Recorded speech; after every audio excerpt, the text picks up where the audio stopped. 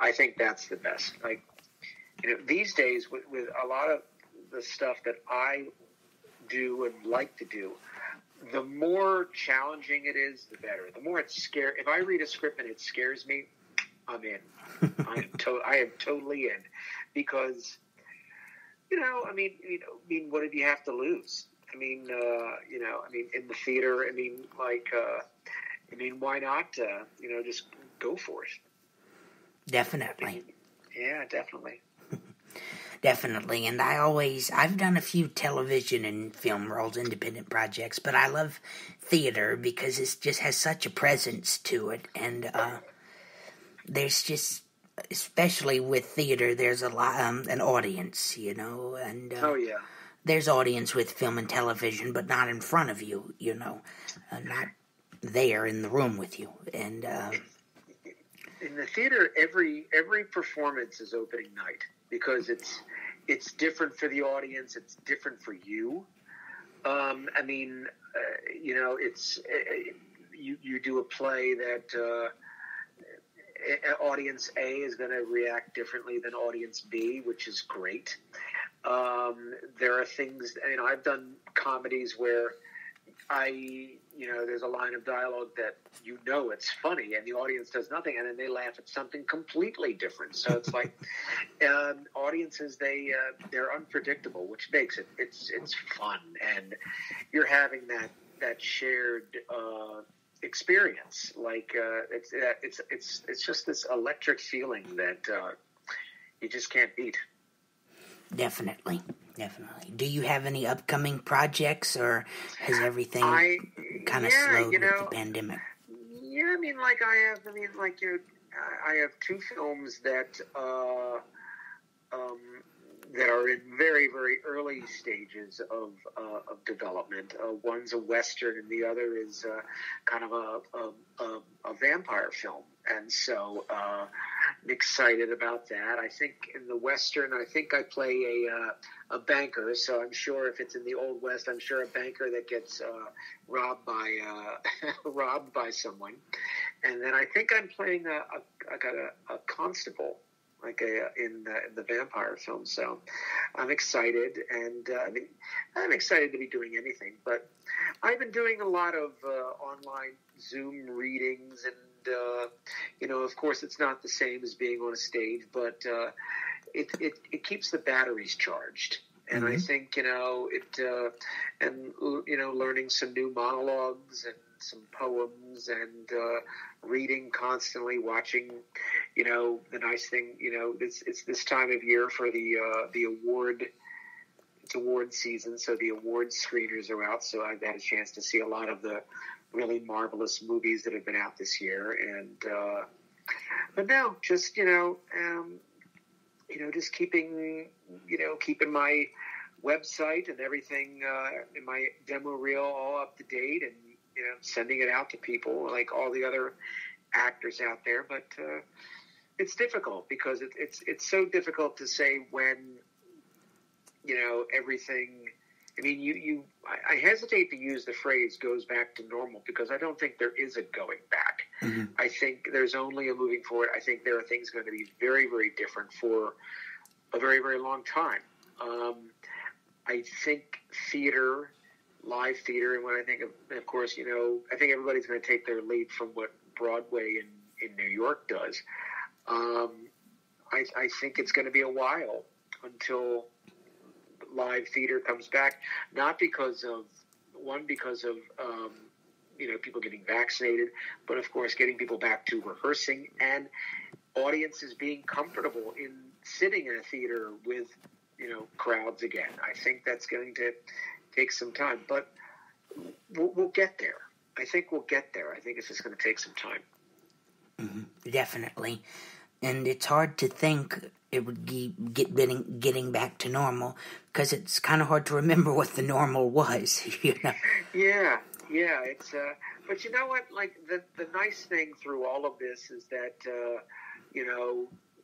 even though families in many cases have not been able to physically see each other, like I have not seen my parents in a year, but I have my wife and I have my son, and thank God for Zoom and Facebook and things like that you're able to keep in touch with family. And it just, I think, if everybody, getting vaccinated and being healthy and safe, I think when you do see your family members and you do get back on the stage or whatever it is that you wish to do, I think that's just going to make it all the more special, all the more sweet. I mean, I could probably tell you right now, the first time I walk into a rehearsal room, it's probably going to be an emotional experience just because,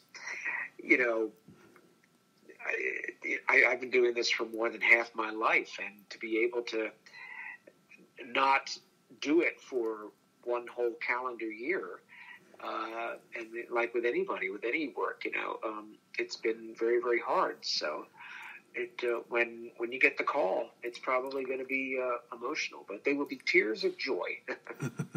Definitely. And I'm glad that I'm still being able to work in this pandemic, because I have to work, at a young age. I have that spirit, Yeah, that drive, yeah. And that's something also, to be an actor. I mean, you got to have a drive. This is something you can't go halvesies. I mean, you got to go all the way with it. And now, did you have a chance? I know I sent you some old interviews and I sent you my demo reel. I don't know if you had a chance to watch anything, but yeah, I looked at your demo reel and I enjoyed that. You've done some interesting work. And, thank you. Yeah. I haven't had a chance to look at the other interviews, but yeah. I feel like those give a sense of it's going through a lot of what we've discussed so far, and if anything, it's all about trying to have variety, trying to do something different, try to bring something fresh.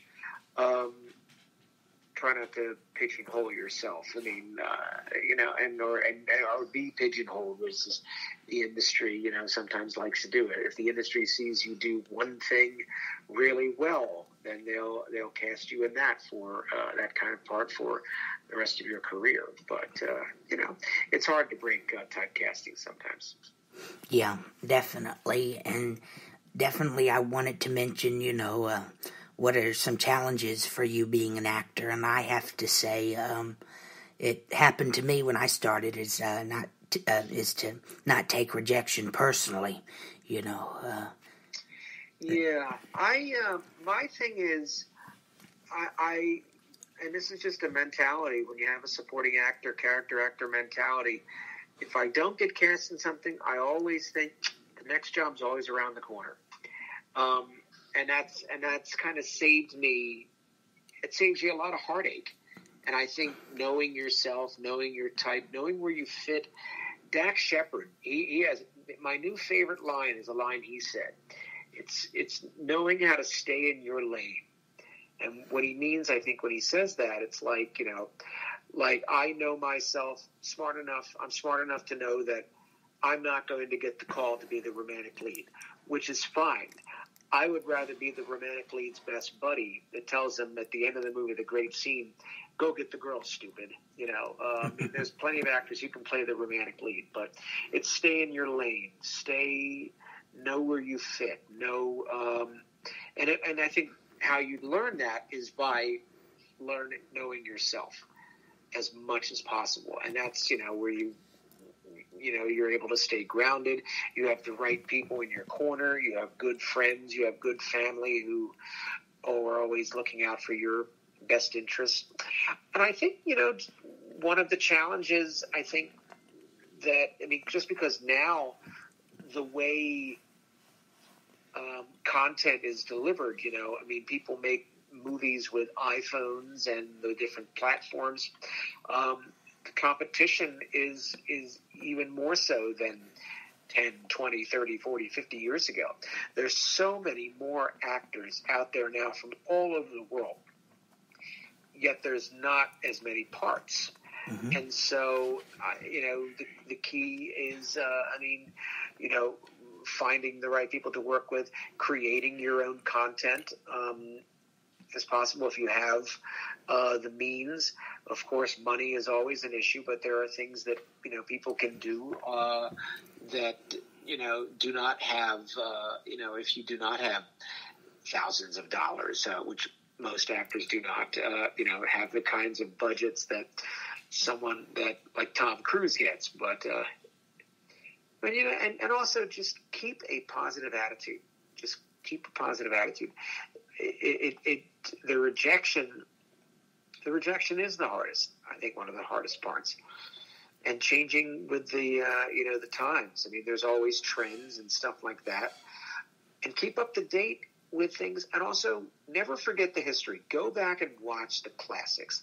Go back and watch Edward G. Robinson and Katharine Hepburn and Max von Sydow and Lee Ullman and Fernando Rey and Anthony Quinn. I mean, learn from actors from the past, because there's always things that you could just learn just from watching a performance. The subtlety of like Edward G. Robinson's work, or the brilliance of James Cagney or Audrey Hepburn or anyone like that. I mean, it's just never forget the history, because it's such a rich profession that we must never forget where actors were all sprung from. Mm-hmm. Definitely, and there's many types of actors from different fields, and absolutely. The classic acting, that acting can quite never be repeated the same, it's no one can beat the classics, but you can get as good as training with that and strive to be like that, you just can't think you're second rate, you have to, when you go into an audition, you have to believe, not like ego, but if you're confident, if you trust yourself, trust your abilities, if you trust good material that you have, if you go into an audition and you don't believe that you have something to contribute, the person on the other side of that table, they're going to see that. Mm-hmm. And so you have to believe that you have something that you can bring in. And you just have to have the mentality of, if they like what I do, fine. If they don't, that's fine too. And just, as Jimmy Buffett said, breathe in, breathe out, and move on. Definitely. And like you said, and I've said this before, acting is not for everybody. You have to have a thick skin, because when it comes to that rejection, a lot of people, won't take it well, but you have to learn to have a thick skin and know what you're getting into. That's most important. And learn as much as you can, and never stop learning. And take as much advice as you can get. Always. I wouldn't say. Ask for help. Always get help when it's advised to you. Always take that. And just you have to try your hardest to do it, and you will succeed. Absolutely. Well said. Well said. Yeah, I stutter sometimes. It takes me a while to get it out, but once I get it out, you're doing great. You're doing great. What do you have coming up? I mean, I know you have the Anthony Quinn, and of course you have our show, and I'm sure you have many other requests coming in. Yeah, I stay busy. I don't have much theater stuff coming up because of the pandemic. That's kind of slowed theater stuff. Sure. I have a few voiceover works, going on that are being finalized, and I have some interviews coming up, and I have a few episodes of that Actors of the Past show I'm doing, the one with the... I have to check that out. I want to see, actors that you've already covered, because that I think those the actors they're just wonderful. Like, if I could go back in time, and any time of period, I would love to go back and be a stock member in like John Ford or Frank Capra's group of actors, like the Thomas Mitchells or the Edward Arnolds or the Frank Phalins or the Beulah